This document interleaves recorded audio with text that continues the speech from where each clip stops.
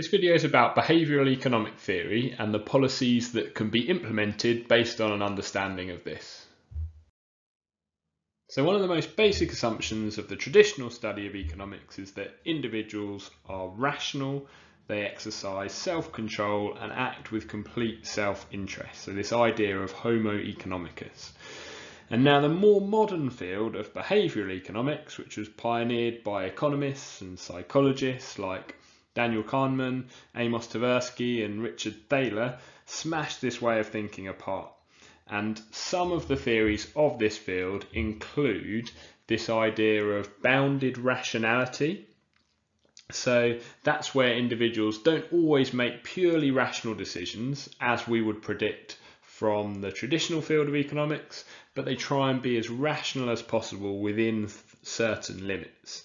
So we spoke in a different video on consumer behaviour about that decision on the cereal aisle, where you might just grab a box that looks nice rather than really properly and fully rationally optimizing our utility based on all of the potential options available. And that's kind of rational to a degree, but it's not fully rational in the purest economic sense of the word.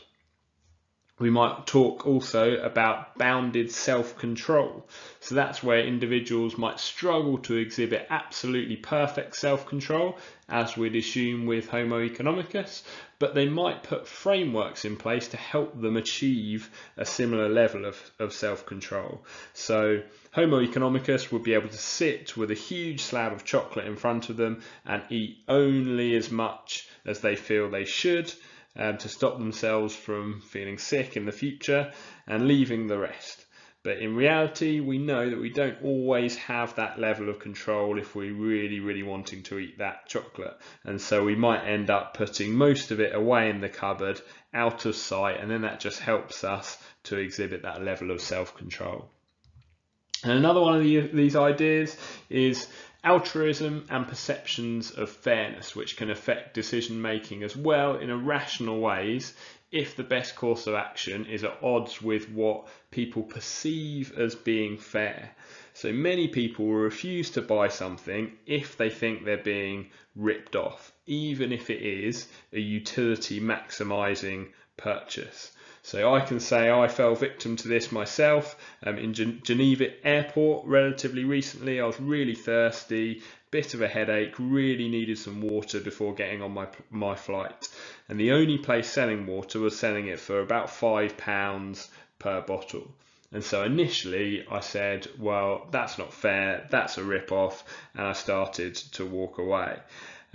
So even though a comfortable flight, rehydrated, that's clearly worth £5 across that long period of time, but I was unwilling to pay this because I didn't think it was fair and I thought that I was being ripped off. Now there are a range of other of these behavioural biases which can have a really significant effect on decision making.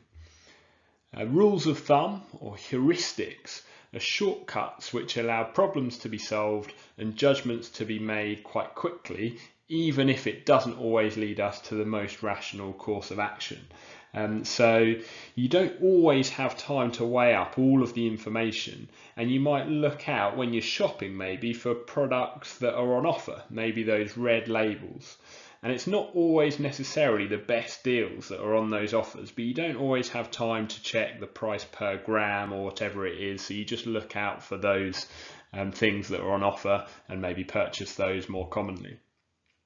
Anchoring is when there's an initial piece of information, even if it's not completely relevant, and this can have quite a significant effect on subsequent decision making. So sometimes you see suggested tips. You see this quite a lot in the United States. It might say 20%, 25%, 30% or another amount. And that actually makes people more likely to tip around 25%, when actually that's a really quite a high tipping amount, because 20%, even though quite a high amount itself, has become the low anchor in that situation. So people are more likely to go a little bit higher than that to seem a bit more generous.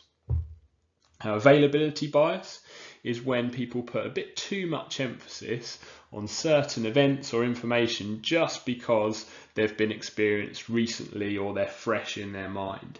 So quite often people get quite scared to swim in the sea quite soon after they've just seen a shark attack happen on the news. It's not particularly rational. There's no greater risk of a shark attack just because you've seen it on the news recently, but it's more in your mind, so it's more likely to affect your decision making.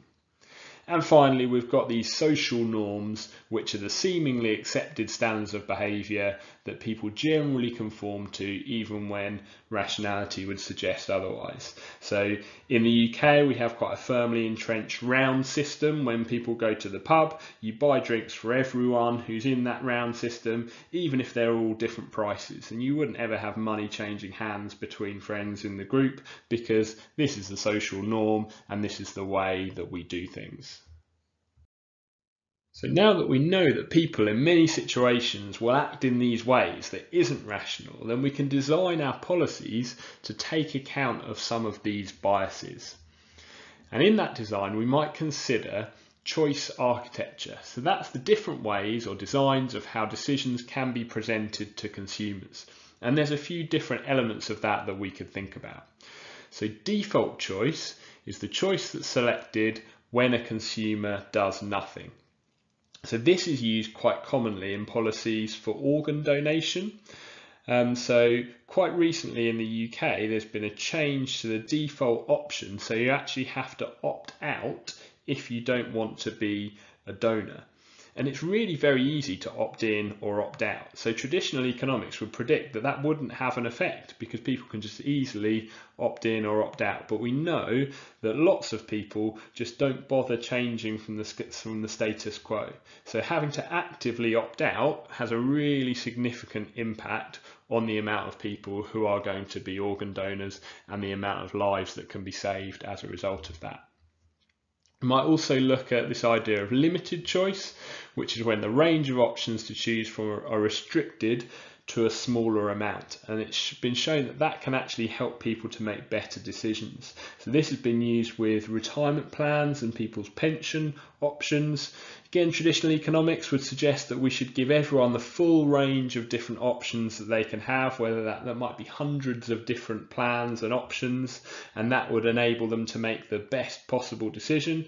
But actually people generally make better decisions if they're limited to maybe 3 options, a high risk, a medium risk, a low risk option, rather than having to sift through all that information themselves.